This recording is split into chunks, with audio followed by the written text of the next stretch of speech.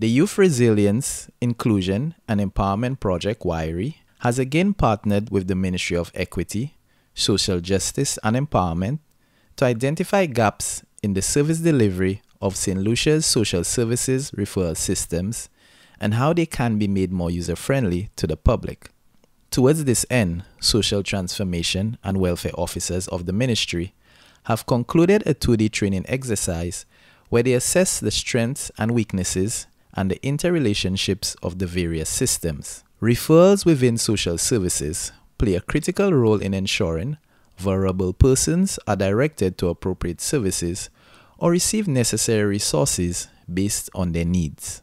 This will help us to understand what are some opportunities to strengthen those services and how we can link existing stakeholders both at the community and the national level to improve those pathways. So it is that a young person who is in need of a particular service is very aware of the stages to which they will receive support, and stakeholders are also aware of their roles in providing support to young people at risk.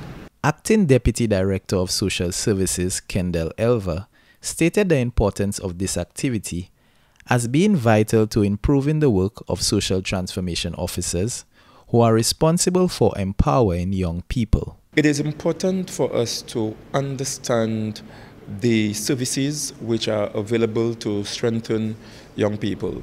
When you are working with a young individual who is being affected by a number of issues, you need to get a clear understanding of the needs.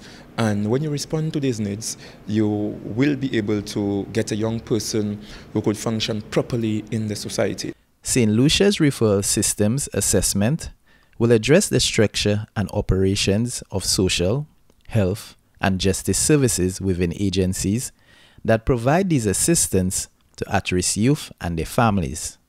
Barriers to accessing these services were also identified, along with recommendations for the efficient delivery of social services to youth at risk in target communities.